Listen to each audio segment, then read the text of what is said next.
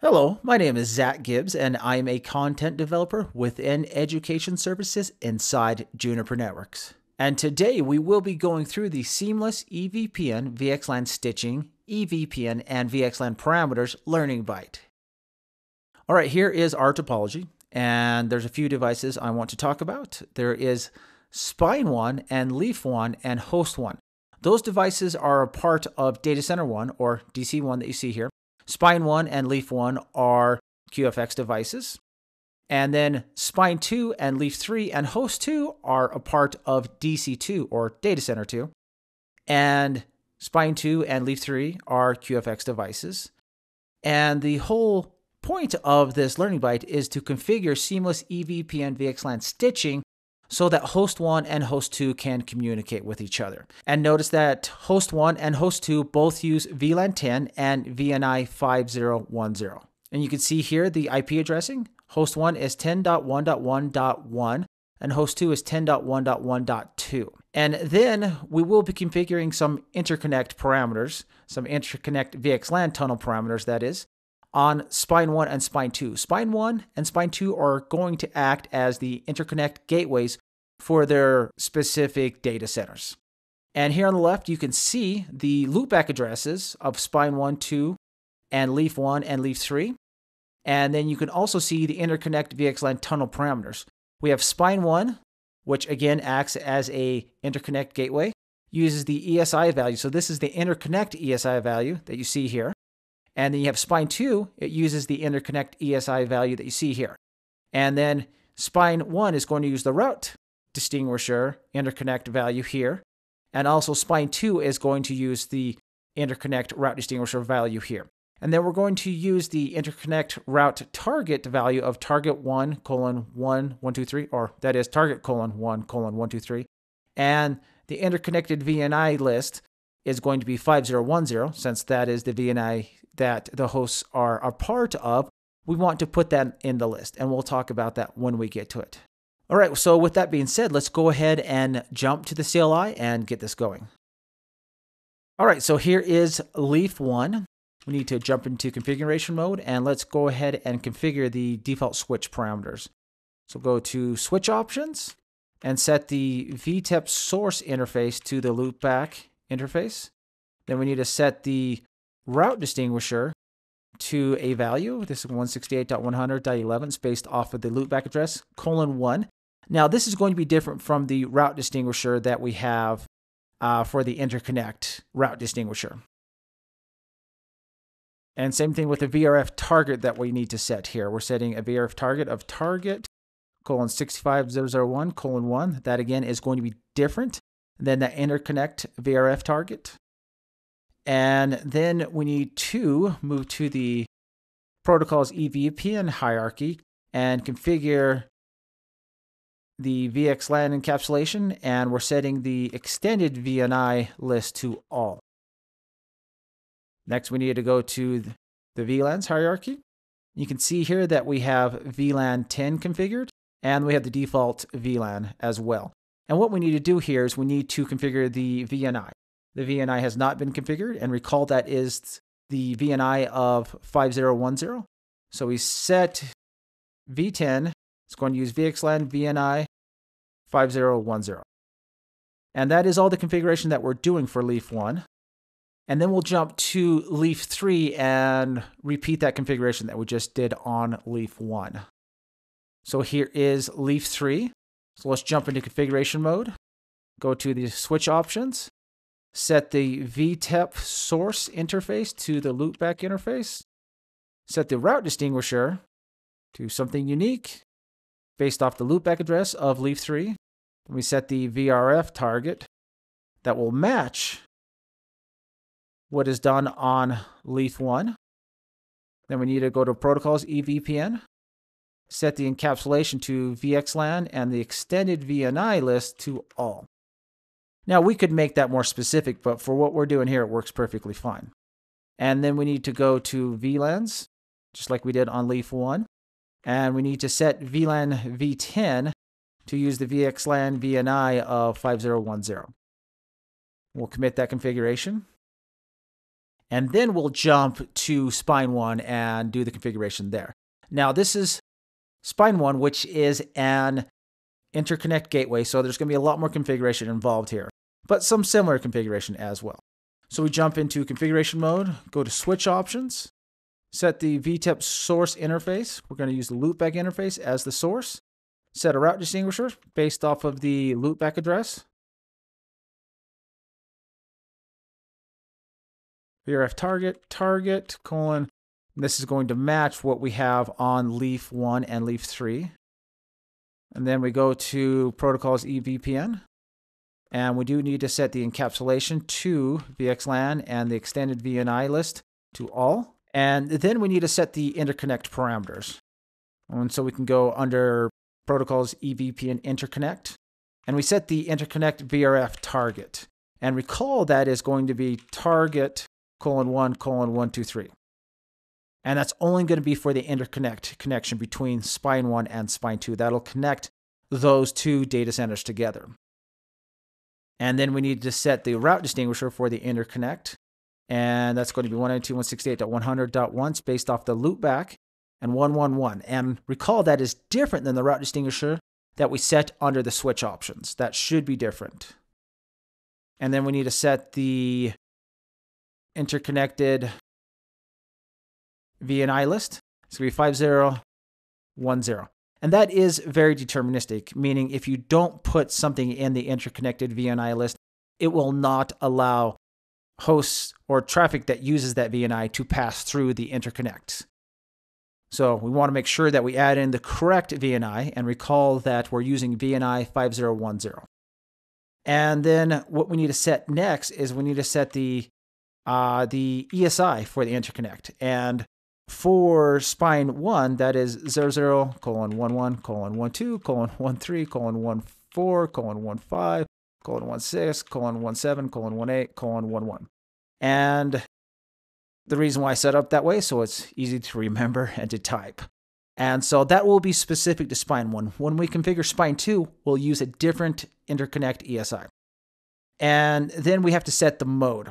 We have to set the ESI mode, and we set that to active, or all active, that is. And then we need to configure a policy that will only accept routes that are marked with the interconnect community or the interconnect target community. And so what we do here is, let's jump to policy options. We need to define the community. We're going to call this IDCI-COM. So interconnect DCI community is what that stands for. Members.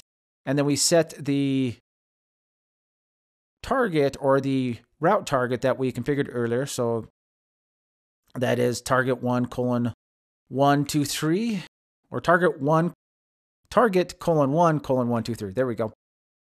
And so we've configured that community. So let's configure a policy statement. We're going to call this, let's say, my-IDCI. And then we're going to say set term 1 from family EVPN and community, and then our IDCI-COM community. And then we're going to accept any routes with that community. Then we're going to set another term to reject all other routes. So you can see there that we're going to be accepting routes that are family EVPN and have the IDCI-COM community, and then rejecting everything else. And the reason behind that, we don't want to be accepting routes that don't have that community, because what could happen in that scenario is we could have a leaf that forms a VXLAN tunnel with a spine in a different DC. For example, leaf 1 might end up attempting to form a VXLAN tunnel with spine 2, or leaf 3 might attempt to form a VXLAN tunnel with spine 1. And we don't want to do that. So we want to make sure that we configure this properly so only routes are accepted that have the correct community. Okay, so then we need to set the policy as an import policy in the DCI overlay BGP group. And so BGP, protocols BGP group, DCI-overlay import. We're setting that. And so we can look at that BGP group, and we can see here that this is the overlay group. It's using family EVPN signaling, and it has that import policy set to my-IDCI. So it's only accepting routes that have that interconnect route target. So next we need to configure the VXLAN parameters under the VLAN. That's going to be VLAN v10. You can see here, all it's configured is just the VLAN ID. So we do have to set the VXLAN VNI 5010, since that is the VNI we are using. And then we also have to set the translation VNI. And we're just going to translate that to 5010. So it's going from 5010 to 5010. That might seem a little strange. Why do we need to have a translation VLAN if we're not translating anything?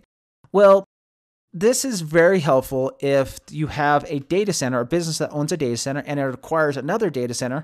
We want to set up Seamless EVPN-VXLAN Stitching, but maybe we have some overlapping VNIs.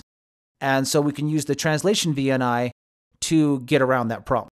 Now, since we don't have that problem, the translation VNI is still required, that configuration. So the solution here is just to translate it to the exact same VNI. In this case, we're going from 5010 to 5010.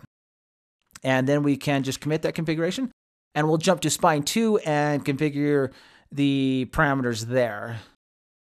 So here is spine 2. Let's jump into configuration mode and go to the switch options and set the VTEP source interface to the loopback interface. Set the route distinguisher to the route distinguisher here, which is based off of the loopback address. Set VRF target colon 65001 colon 1. And then we'll jump to protocols EVPN. Set the encapsulation to VXLAN and the extended VNI list to all. And then we'll go under the interconnect configuration hierarchy. And then we'll configure the VRF target. This is the interconnect VRF target. Recall it needs to match what we configured on spine 1. So we'll configure the target colon 1 colon 123 VRF target, which does match. And then we need to configure a route distinguisher. This is going to be unique, as route distinguishers should be. It's based off the loopback address. And then we need to configure the interconnect ESI value. And here it's going to be 00 colon 21 colon 22 colon 23 colon 24 colon 25 colon 26 colon 27 colon 28 colon 22. And again, I did it that way just so it was easier for me to type out. And then we need to set the ESI to all active. And then we need to set the interconnected VNI list to 5010. And that is the interconnect configuration. And again, just like with spine 1, we need to configure the IDCI community. And so we're only accepting routes that are tagged with that interconnect route target. And so let's go to policy options. We'll set community IDCI-com members target colon 1 colon 123. And then we need to configure a policy that uses that community. And we'll say term 1 from family EVPN community IDCI- whoops, need to put a space there, IDCI-com. Then we'll set term 1, then accept, set term 2, then reject. And you can see there we're going to be accepting routes that are EVPN routes and have the community, the IDCI-com community, which is our interconnect route target. So keep that in mind. And then we need to put that under the BGP group, the overlay BGP group as an import policy. And then we need to configure the VLANs. That'd be VLAN v10. And just like with spine 1, there's just the VLAN ID configured. So we need to set the VXLAN VNI value to 5010 and then the translation VNI to 5010. And let's go ahead and commit the configuration. And we should be done with our configuring. Let's go ahead and jump to host 1 and host 2 real quick to see if we can communicate. So let's start the ping here from host 1 to host 2. And then let's jump to host 2 and start the ping there too. So ping.10.1.101. So host 2 pinging host 1.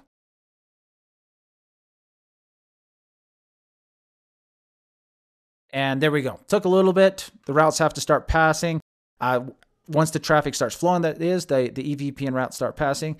And so we can see that we have communication, and the Seamless EVPN-VXLAN Stitching setup is working as expected. Now, there's a bunch of other verification commands that we can run, but I am going to create another learning byte that goes over all those verification commands, because there's quite a bit to go through, and that would be too much for just one learning byte to have the configuration and the verification. So that does bring us to the end of this learning byte. In this learning byte, we demonstrated how to configure the VXLAN and EVPN parameters for Seamless EVPN-VXLAN Stitching. So as always, thanks for watching. Visit the Juniper Education Services website to learn more about courses. View our full range of classroom, online, and e-learning courses. Learning paths, industry segment and technology-specific training paths. Juniper Network's certification program, the ultimate demonstration of your competence. And the training community, from forums to social media. Join the discussion.